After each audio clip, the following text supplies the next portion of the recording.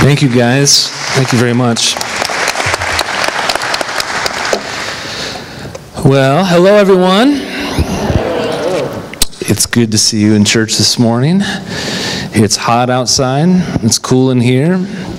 I told this story in the 9:30 hour that last night I started out on the wrong foot in my message by trying to be, complaining about the heat, and instead what came to my mouth was, boy, I really wish I wasn't wearing pants right now. And what I had meant to say, or should have said, boy, it's hot, I should be wearing shorts right now. And so I managed to get through the 9:30 service without saying anything stupid. I'm really hoping I do that today, but, we'll see what happens. I guess that's your judgment call if I say anything stupid, right? You'll let me know afterwards or send an email to Pastor Tim. Well, again, I want to just, if you missed the announcements, weren't here at the beginning, we announced that August 9th, this big Sunday here, it's Baptism Sunday, where we're going to have youth and kids and adults immediately after this service, right outside the courtyard. We'll have a portal of baptism set up, and we're just going to have a big party, and we're going to celebrate people committing their lives to following Jesus through baptism, and it's going to be a great day. And so I, for one, believe that sometimes churches get funerals and baptisms mixed up, like it's got to be all serious and everything, and there should be no greater party in the life and existence of a church than when people are being baptized. And I don't know about you, but it's why I choose to do what I do, is to see people commit to following Jesus. And so that's going to be a great time. And then on August 9th as well, that same day, we'll be kicking off a new series called The Collection, Songs, Prayers, and Praises from the Psalms, where for about 4 or 5 weeks, a different pastor will come and share from their favorite psalm and draw the life application out of it. And so it'll be a good way to get people excited about reading the Psalms if you're not already reading the Psalms, or maybe you haven't in a long time. And so, but today we continue on with our Peeled series, Peeled, looking at the fruit of the Spirit, and I get the topic of gentleness this morning. It's not a topic that I have a lot of experience teaching on. It's just kind of been one of those things where I had to look back in my mind as, when was the last time I spoke on gentleness? And I don't know. It's not something that you speak about very much, gentleness. But let's start with Galatians chapter 5. But the fruit of the Spirit is love, joy, peace, forbearance, kindness, goodness, faithfulness, gentleness, and self-control. Against such things there is no law. When I put together a message, I do it differently than probably Pastor Tim. Every one of us do things a little differently, but what works for me, when I have the time allotted, sometimes you find out you're preaching a day before or whatever, and you can't do everything the way you normally would want to. But normally when I've got the time, I start by creating my own little storyboard. And if you're not familiar with a storyboard, every filmmaker goes through the process of storyboarding before making a film.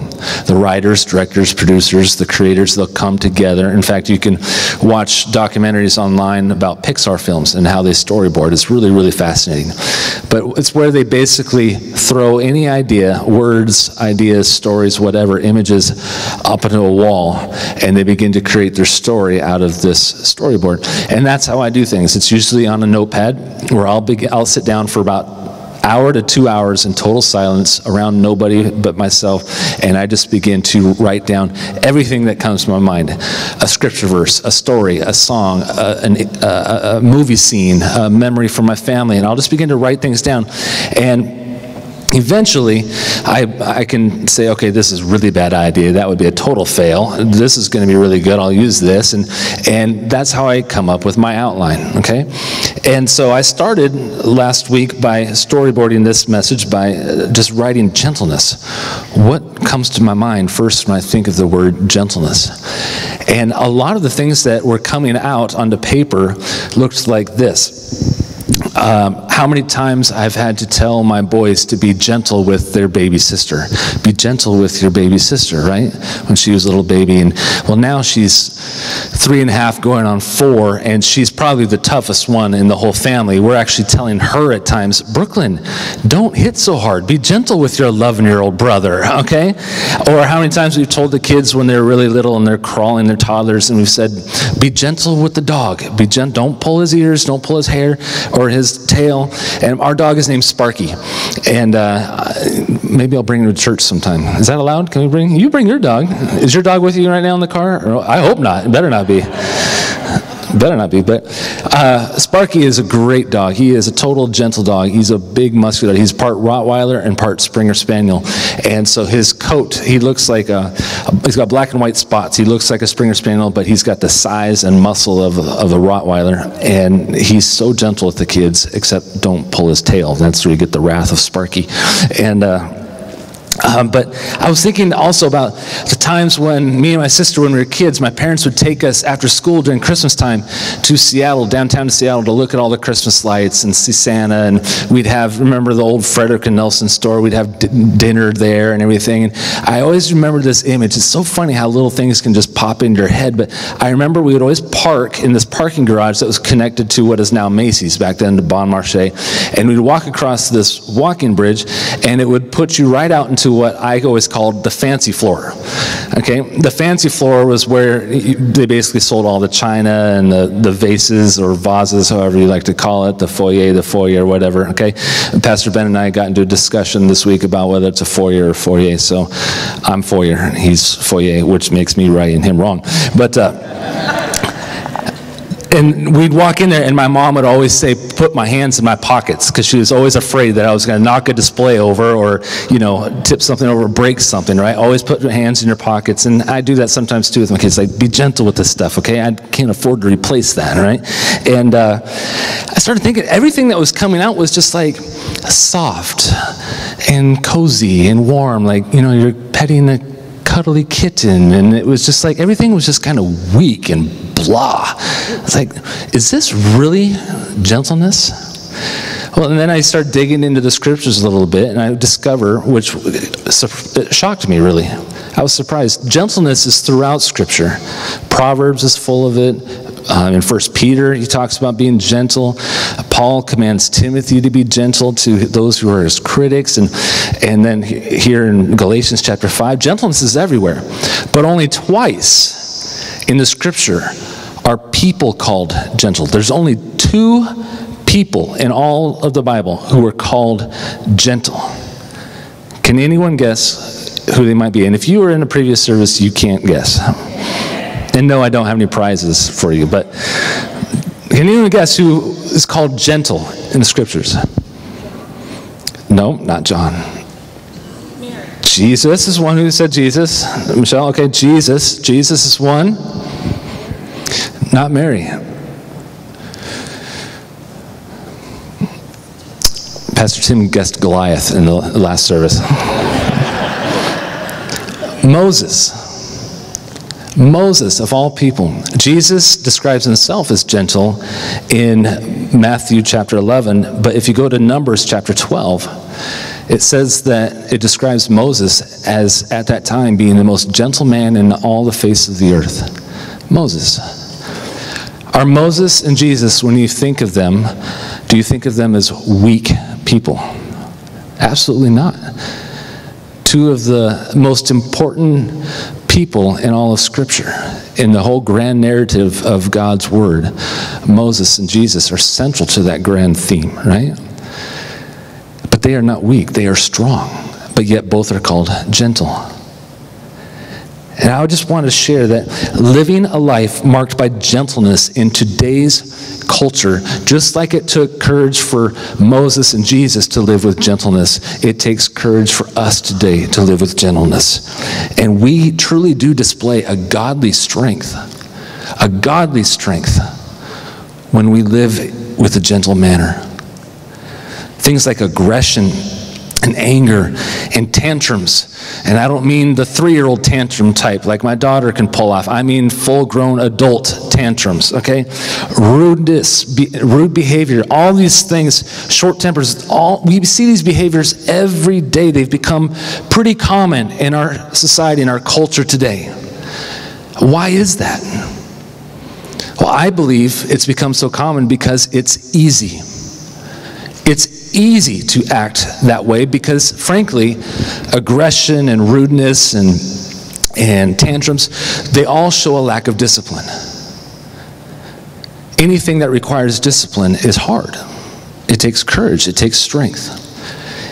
If gentleness were easy, Paul would not have to teach about it so much. He wouldn't be writing about it so much. He wouldn't be saying that you have to allow the Holy Spirit to produce it in you. What he's saying is that you're in a direct partnership with God when it comes to gentleness, or kindness, or patience, or love, or faithfulness.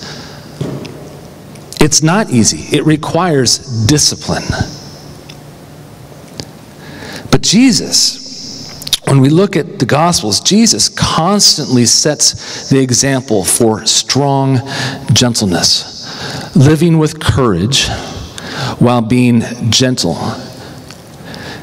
living under the power of God while being gentle. And in Mark chapter 3, we find one of my favorite stories in all the Gospel. If you stick around long enough, you'll hear me preach from this story several times, and sometimes different contexts and things like that. But I just wanted to pick this story because I think that he puts on display both the power of God and the gentleness of God. And it says, I'm going to read from the Message today, which is a paraphrase of the Bible, if you will, and it gave a good creative way of kind of sharing the story. Verse 1. Then he went back to the meeting place where he found a man with a crippled hand. The Pharisees had their eyes on Jesus to see if he would heal him, hoping to catch him in a Sabbath infraction. Now, sometimes, I'll be honest with you, when I read the Bible, especially the gospel stories, I create drama in my mind, okay? I get creative. I want to put myself in this setting. This is one of those times where when I read, hoping to catch him in a Sabbath infraction, in my head, I'm thinking, da-da-da-da, right? Drama. Hoping to catch him in a Sabbath infraction. He said to the man with the crippled hand, so Jesus clearly understands that these people are thinking, oh, let's see and watch. Let's watch and wait and see if he breaks the law and heals on the Sabbath. And he does something very courageous. He draws the crippled man from this hiding. No crippled man in this time, in this culture, would want to be front and center in the synagogue. They're already feeling like an outcast because of their crippled nature, helpless. Jesus brings him front and center. Stand here where we can see you. Then he spoke to the people. What kind of action suits the Sabbath best? Doing good or doing evil? Helping people or leaving them helpless? No one said a word. No one said a word. He looked at them in the eye, one after another, angry now, furious at their hard-nosed religion. And he said to the man, hold out your hand. He held it out, and it was as good as new. The Pharisees got out as fast as they could, sputtering about how they would join forces with Herod's followers and ruin him. Your translation probably says, kill him. These guys were so convinced that religion was the way that they completely missed what was happening right in front of the very eyes. Both the power and gentleness of God being put on display and restoring not just a man's hand, but his whole life.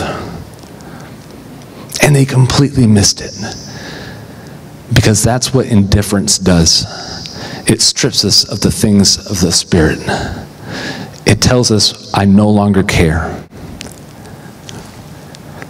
When it comes to healing, Pastor Tim clearly has been burdened with the news of his neighbor, his good friend, and the life or death situation that he's in. You may be sitting here today and you've been praying, you've been burdened with the physical problems of yourself or a neighbor, a family member, a friend, and you've been asking God, begging God for healing. Think of this story here. We always pray that God, you would move in power, move mightily in power. And sometimes we don't realize that when God moves in power, he's also showing us this amazing display of gentleness and care. Think of a doctor. I've been fortunate enough to only break a few bones in my body, never anything really bad like a compound fracture or anything like that. But I do have friends who, in motorcycle accidents and whatnot, have broken their legs. TJ, I hope you're listening to that. He's not. He's on his phone. He's not listening. He rides a motorcycle. Anyways.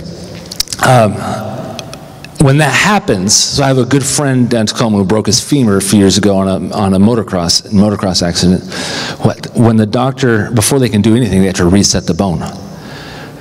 Now, a good doctor knows exactly where to gently lay their hands, puts their hands in the right place, but with force, puts those bones together, sets those bones. It's both gentleness and force going on at the same time. And healing can't happen in that bone until those two things take place. Whenever God moves in power in our lives, in this church, in this community, he's also acting with great gentleness because it's his very nature to be a good father. We had TJ sing that song, introduce that new song to you. It's a relatively new song. You're a good, good father. It's who you are. It's who you are. I am loved. It's who I am. It's who I am. Friends, to understand gentleness, to understand how we are to be gentle, we have to first receive the truth that God himself is gentle, and he's not some aloof, angry, carefree, disappointed being looking down at creation and become indifferent because of the ways that we've gone. And I say that because I'm convinced that there's so many people sitting in churches today who still believe that God is angry at them. For whatever reason, they still believe that God is angry towards them. I have had conversations recently with people who believe that God just no longer cares. Because they say, I see all this injustice going on in the world, and I just wonder, where is God in all of this? Is he just indifferent now? No. Does God get angry? Read the scriptures. Yes, God does get angry, but anger is not God's nature. Love is his nature. Gentleness is his nature. Me as a father, do I get angry sometimes at my children? Not once have I ever been angry at my children. Have I ever been angry at Crystal? Not once. That's a fight I don't want to enter, okay? No, of course, I've been angry towards my children, but if you ask any of them, is it your dad's nature to be angry at them? No, they know I love them. They know I love them. I love the prophet Micah. It's just kind of this obscure, very short book in the Old Testament. In fact, Micah, Amos, Joel, three of my favorite books in all the Old Testament. It speaks to so much, I think, that is relevant today to where the church as a whole is and needs to hear, but that's another sermon, another time. But he says, Micah chapter 7, you will not stay angry with your people forever because you delight in showing unfailing love. Think about times when you've had maybe a moment with someone very close to you, a spouse, a child, a mom, dad, whatever, and you just felt this immense presence of delight for whatever reason. You were delighting in that person. That is how God feels about each and every one of us at all times. He delights to show his unfailing love. Now, the secret to living a life of gentleness, I can't say I've nailed that down because I've got a lot of work to do in this area.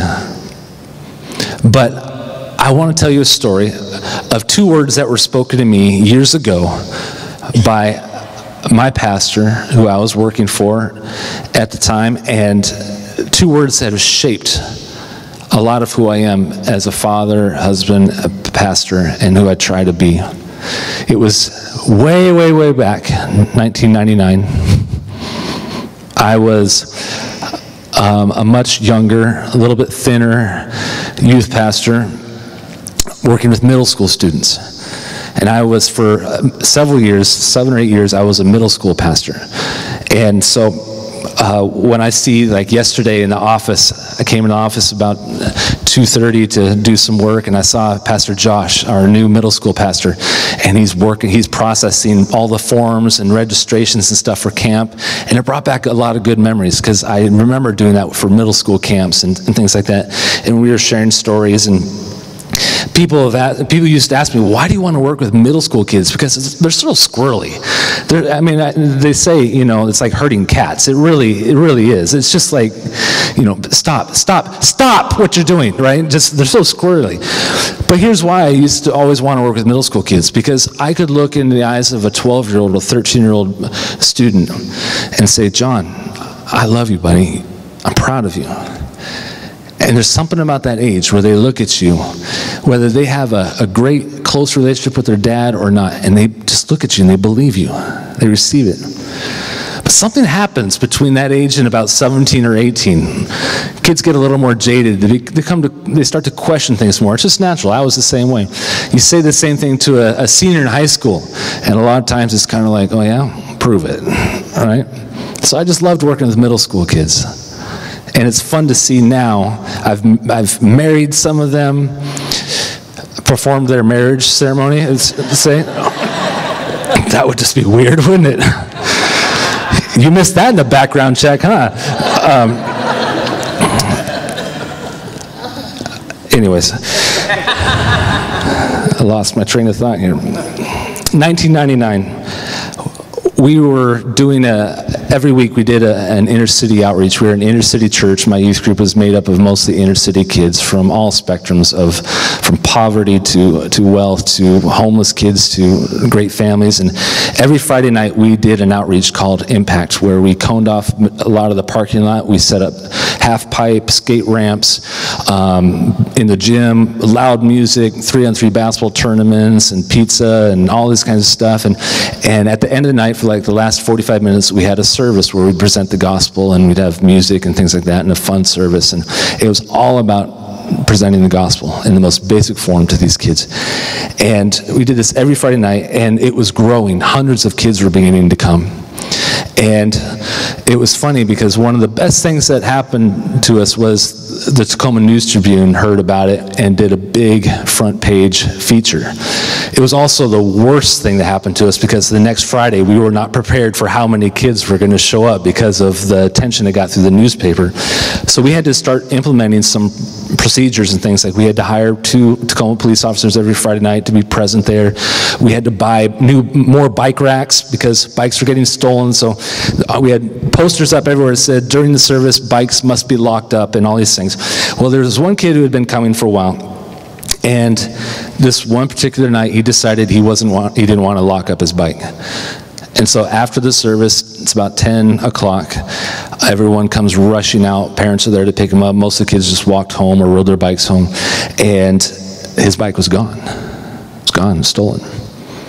And for whatever reason, I do remember not having a lot of sympathy for him that night. Maybe it was just a long day, a long week, but truthfully, I just didn't care at the time. I was like, hey, buddy, I'm sorry. We've got signs everywhere. You've been coming here. You know you're supposed to lock your bike up. Nothing I can do.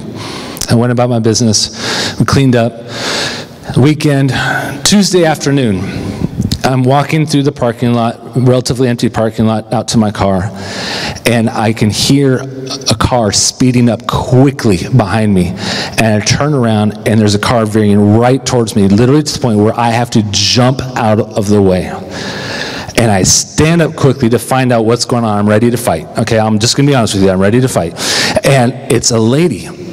And she starts screaming obscenities at me and yelling at me and threatening that I'm going to find out where you live and all these things. We're going to sue your church for everything you got. I have no clue what's going on, why this is happening.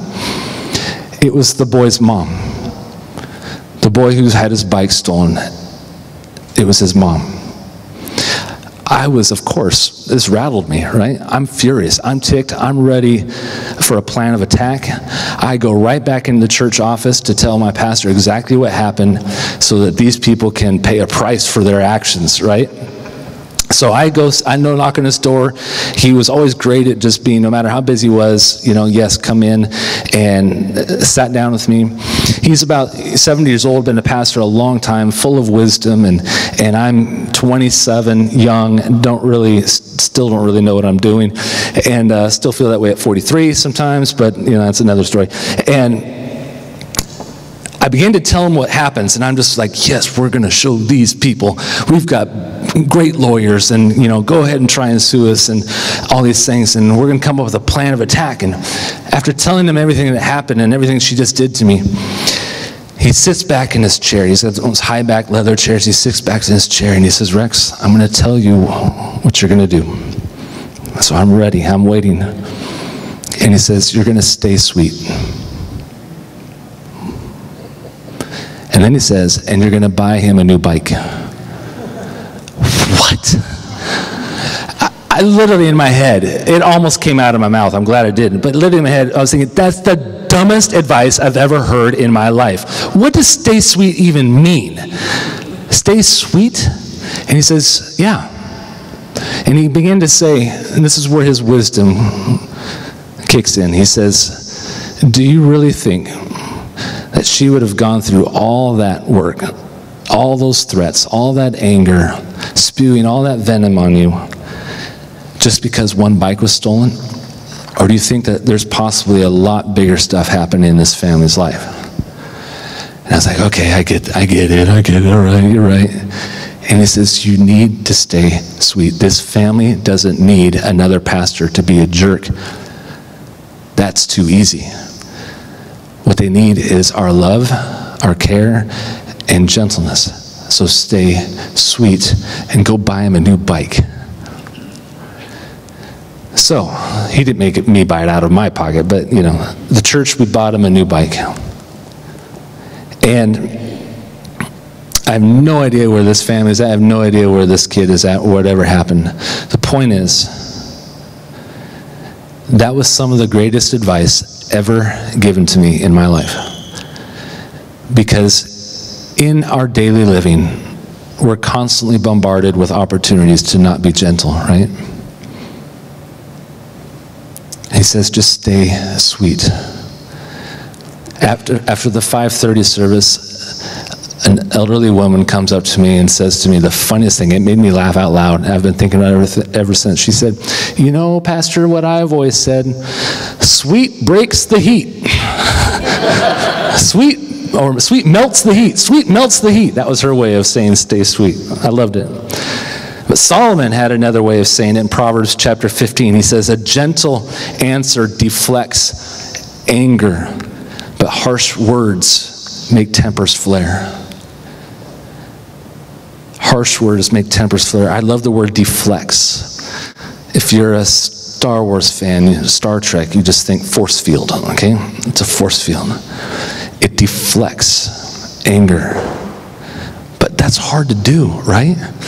Frankly, it's just easier to raise your voice towards your spouse or towards your boss or your coworker when they're yelling at you. It just is. It's easier just to try and beat them in the argument by yelling. The harder thing to do is to reply with gentleness. Every time Jesus is confronted with people, every single time throughout the Gospels, he comes back at them with gentleness. But it's not a pushover gentleness. It's not a cozy, I'm going to cuddle and pet my kitty cat kind of gentleness. It's not, I'm going to have my hands in my pocket so I don't break anything kind of gentleness. No, he shows great strength in his gentleness. We are at our strongest when we are gentle. I show strength to my family when I am gentle towards them. I show strength as a pastor when I lead with gentleness. And how many times I've had to say these words to myself, stay sweet, Rex. Stay sweet. Two of the greatest words ever spoken to me, ever. Following Jesus means saying yes over and over every single day. Yes, yes, yes, Jesus, to a lifestyle of gentleness in our words, in our actions, and in our thoughts. Yes, Jesus, because his kingdom says that gentleness is the way of the Father. And if you're going to call yourself a follower of Jesus, gentleness will be a marking in your life. We are strong as a church. Washington Cathedral is strong not because of the size of its auditorium or the size of its budget or how many people are coming to all of its programs. That is not our strength. The culture will look at that and say, that is a strong church. Our strength, friends, is found in our gentleness and how we live Monday through Saturday in this community. How we live in our homes. Our strength is found when we are gentle in our culture. Is it common? Is it popular? Absolutely not. But here's what I believe is absolute truth. Our culture craves it.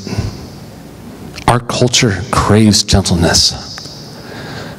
It's become so easy to live with aggression and anger and short-temperedness and rudeness. People need to see gentleness put on display. And so this week in your office, in your home, around the dinner table, whatever it might be, when someone is coming down on you, someone is showing aggression to you, think of those words, stay sweet. A gentle answer deflects anger. And when we talk about being a light into our community, one of the most just practical ways of being that light is just by being a gentle person. And trust me, friends, I had someone come to me earlier and say, I really see a gentle spirit in you. Friends, it's not always been like that. Let me tell you, it hasn't. It's taken years of asking God to produce that in me. A lot of discipline. And I believe that if you're sitting here today and you know deep in your heart that you're just not gentle right now. Your kids know it, maybe your spouse knows it, people close to you know it. It's not too late. If Jesus can say, take out your hand and create a brand new hand, he can heal us of this and create within us a gentle spirit. Let's pray. Father, thank you for this morning. Thank you for all the services that took place this weekend. Thank you for every single person, man, woman, student who volunteered this weekend in some way, as greeters, as setup team, tear down team, musicians, teachers, whomever they are. God, may they just be rewarded in some way, blessed in some way, God, because of their faithful service. Thank you for every service this weekend. I pray, God, that this message would just be a simple seed planted in our hearts. And Holy Spirit, I ask that you just take it from here. Holy Spirit, you help it to grow. Produce gentleness in us, God. May we be a strong church, a strong people because of our gentleness. In your name I pray. Amen.